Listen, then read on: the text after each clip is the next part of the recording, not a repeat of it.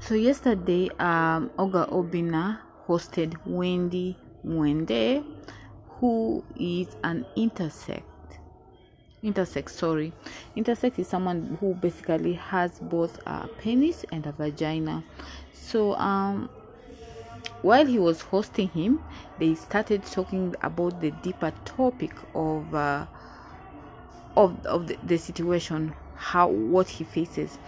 And guys, this is Oga Obinna's reaction. Let me show you, then we get to talk about what I want us to talk about. Uko na muziki? No. Uko na pochi? No. Yeah, that is it. Hauna muziki? Hakuna. Hauna pochi? No. Kwani unanyoraje? Wewe wacha wewe. Sasa you could have asked me. Si ndio kwa? Nanyoraje? Si ndio unanipeleka rarada? Si ndio hiyo basi. Kuliko so nipange basi. Sasa unajua the things we don't know. Mimi nisema uko na zote mbili. No, I have none of them. But I can say I have, even me, I never understand whether it's a mini penis or a big clitoris. I can't understand. Kuna mini penis na kuna big clitoris. What is it now?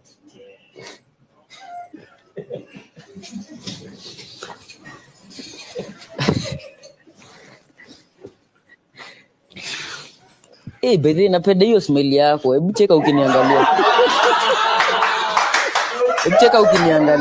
Sasa ukicheka umeangalia chini. Cheka ukiniface.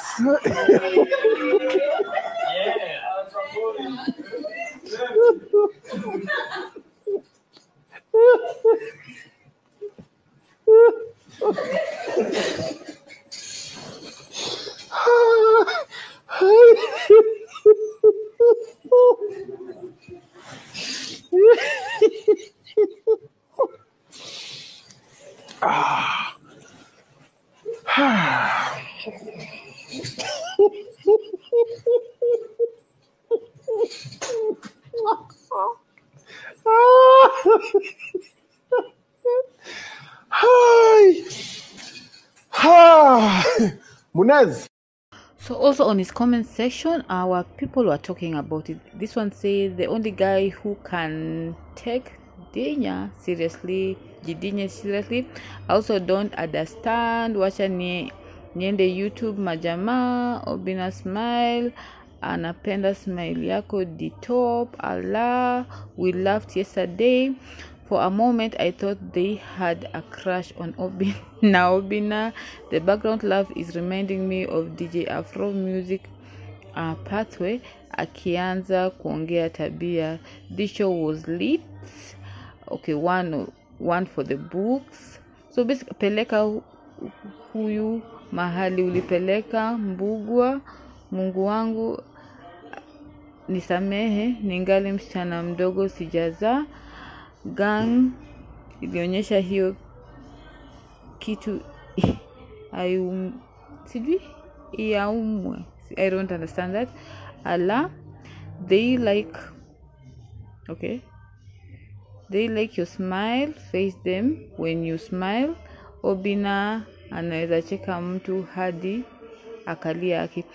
Yeah, so basically the reaction on the social media also, they were laughing together with Oga Obinna. For me, I feel this is an extremely sensitive topic, very sensitive. I feel like Obinna lacks the empathy of the interview. When he interviews a person, he lacks empathy to put himself in that person's shoes and just to get to understand where that person is coming from. Because if he could understand where he's coming from, I am sure he could not laugh.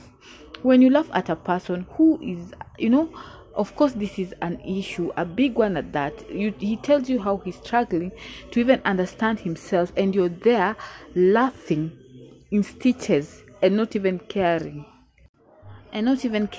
what that person is going through, trying to understand now how does he deal with it, how does people around him, how does people treat him, That kind of a talk is what I would expect if you interview such a person, not to go in with him, laugh to stitches, and not even caring what that person is going through. I'm sure that person sat there, wasn't amused, definitely wasn't amused by your laugh, but you just had to sit through the interview. That was wrong. I feel like Oga Obinna should put himself in people's shoes whenever they are interviewed, not to laugh to their face. That was extremely wrong, and it was so unprofessional. And that is my take. What is yours? Thank you guys for joining in. Now, up to date, kindly don't forget to like, share, and subscribe. Goodbye for now.